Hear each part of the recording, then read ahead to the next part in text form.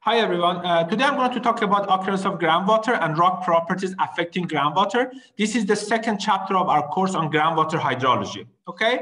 First, a little bit of introduction. As already explained in chapter 1, groundwater occurs in many different geological formations, and aquifers are among the most important groundwater-bearing formations. Okay. Therefore, the ability of aquifers in storing as well as transporting water are of prime importance to quantify groundwater flow under different boundary conditions, okay? And as a result, it's important to identify how the characteristics of aquifers influence water storage, distribution, and groundwater flow in general.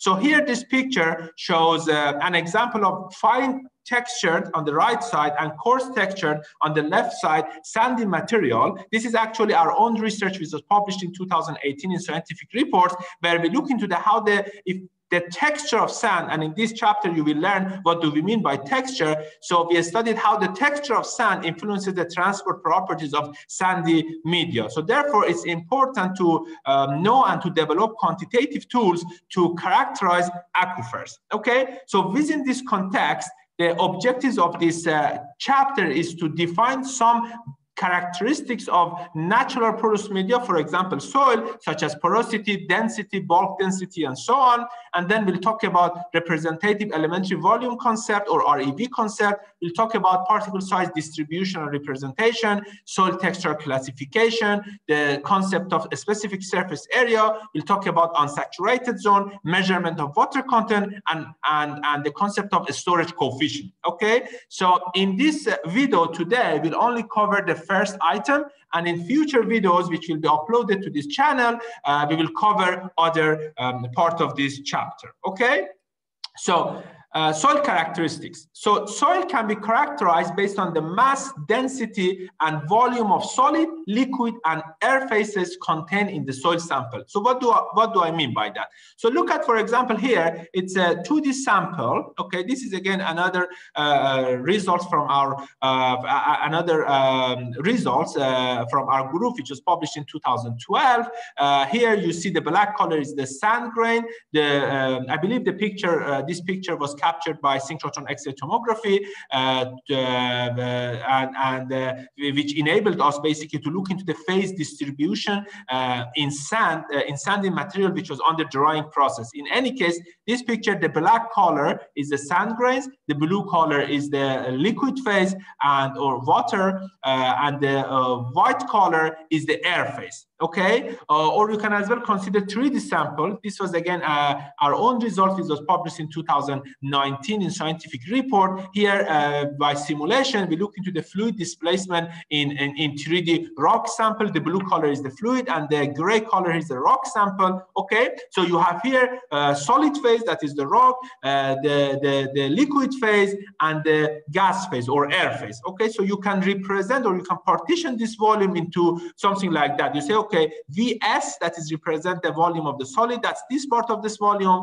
Another part is the liquid phase, let's call it water, okay, but it could be anything else. And then you have as well Va, that is the air phase. Okay, so that sentence I said at top, depending on the basically relationship between this Va, Vw, Vs, and also the mass of different phases, you can define different properties of this porous media, including particle density, bulk density, porosity, void ratio, water content, and degree of saturation. Okay, and we wanted to cover these definitions in this video today. Okay, so first let's start with particle density. Particle density or density of the solid phase of a given material is defined by rho s, that is the particle density or solid phase density, is equal to ms, that is the mass of the solid, divided by Vs, that is the volume of the solid. Okay, another quantity is bulk density, is defined as the ratio of dry mass of soil.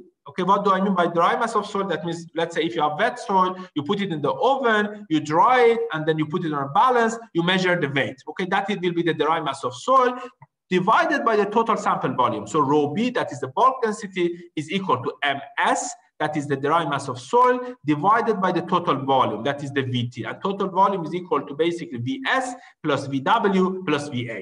Okay, so porosity, which is an important characteristics of a porous medium, is defined as the ratio of the pore volume, okay, to total sample volume. So epsilon, that is the porosity, is equal to VF, that is the volume of the basically fluid, because here the water, VW plus VA, air and water summation of the volume will be equal to VF, okay? So VA plus VW divided by V total, which is equal to VS plus VW plus VA. So porosity is equal to VF divided by VT equal to VA plus VW divided by VS plus VA plus VW, okay? Another important quantity is water content. And water content you can measure, you can present it in two ways: gravimetric water content or mass basis water content, which is mass of water MW divided by the oven dry mass of soil, that is MS. So theta M is MW divided by MS. And another way of presenting water content is volumetric water content, theta V, that is volume of water, VW, divided by the total volume. And total volume is VS plus VA plus VW. So theta M and theta V, gravimetric water content and volumetric water content. Okay, and there is another quantity called water saturation, that or degree of saturation, which is the volume of water to volume of void, okay, or volume of the fluid basically, and which is air and water, right? So that will be VW, that is volume of water divided volume of void or volume of fluid, which is VF, which is equal to VA plus VW. Here, if you divide everything by VT, that is the total volume, right? You get VW divided by VT is equal to theta V, that is the definition of the volumetric water content, divided by VF divided by VT, that's the definition of the porosity. So you already derived another equation, that is saturation is equal to the volumetric water content divided by porosity. Okay, and as you can see here in this equation, the saturations, the value of the saturation varies from 0 in a completely dry sample to 1 in a saturated soil. Why? Because here, you see here, if the VW is equal to 0, right, the saturation will be 0. And so this is you see here, the black color is the sand grain, the white color is the air phase, there is no liquid phase. That means VW is equal to 0, the system is completely dry, and when the system is completely dry, VW is equal to 0, therefore saturation is equal to 0. On the other hand, if VA is equal to 0, right? If there is no air in the system, so VW divided by VW basically will be equal to 1, and that's the maximum volume, maximum value of the saturation, which is this example. You see here the blue color is the liquid phase, and the black color is the solid phase. So therefore, the saturation values ranges from 0 to 1 in the case of completely dried to fully saturated system, respectively. Okay. Another definition is the void ratio, and the void ratio is defined as the volume of the void volume or volume of the fluid divided by VS, that is volume of the solid. So in other words, you can write VF divided by volume of solids is equal to total volume minus volume of fluid, right? And if now you divide everything by VT, right? So VF divided by VT will be definition of porosity. VT divided by VT is 1. VF divided by VT is epsilon. So epsilon, the porosity divided by 1 minus porosity will be equal to void ratio. Okay. So using these basic equations, you can derive additional equations. For example, you can derive theta V, that is the volumetric water content, is equal to gravimetric water content times rho B divided by rho W. In fact, you can derive this equation yourself. Let me see if I can. Yeah, I can. This runs now. So the equation is theta V is equal to theta M times rho B divided by rho W. Okay. So how can you derive this equation? So here, instead of theta M, we know theta M is equal to mass of water divided by mass of solid. Okay, that's the definition of the gravimetric water content times rho B, that is the bulk density, which is equal to mass of solid divided by total volume, you already have it in your slide, divided by rho W, which is the density of water, which is mass of water divided by volume of water, okay? And that will be equal to MW, right, divided by MS times MS at top, this times this, VW divided by VT times MW. Okay, so here MS is out, MW is out, so that is equal to VW divided by VT. And by definition, this is equal to theta V, if you look at your slides, right? So basically, we showed here that the theta M times rho B divided by rho W is equal to theta V, okay? There's another equation, for example, you can write porosity is equal to rho S minus rho B divided by rho S. That is the density of the solid minus bulk density divided by basically the density of the solid phase or particle density, which is equal to 1. Rho S divided by rho S is 1, rho B minus rho B divided by rho S. You can as well derive this equation yourself.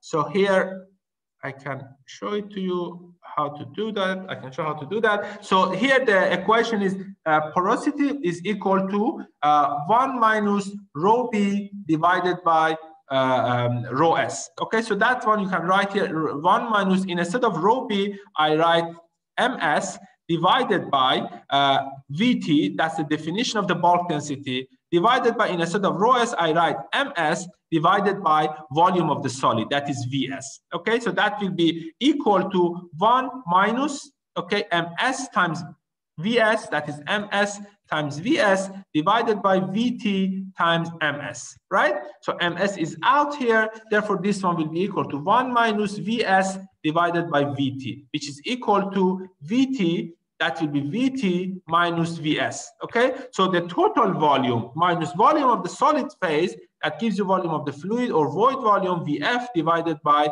VT. And by definition, if you look at the previous slide, you will see VF divided by VT is defined as the porosity. Okay, so therefore here you proved porosity is equal to 1 minus rho B divided by rho S, okay? So now there's an example here. Let's solve this example. Example is the diameter of a cylindrical container is 0.12 meter and its height is 0.28 meter packed with sand particles. Okay, so you have a cylindrical container packed with sand particles and you have the dimension of the cylinder. So the question has 4 parts. The first part is what was the gravimetric water content if the wet mass of the particles was 5 kilogram and the dry mass was 4 kilogram. So you have the wet mass. Imagine you put that in an oven and then you dry it, you measure it again, that now is 4 kilo. The question is, what is the gravimetric water content? And another part of the question is, what was the bulk density of the sand sample? Another one is, what's the volumetric water content? And then the last part of the question is, what's the porosity, what's the void ratio, what's the degree of saturation?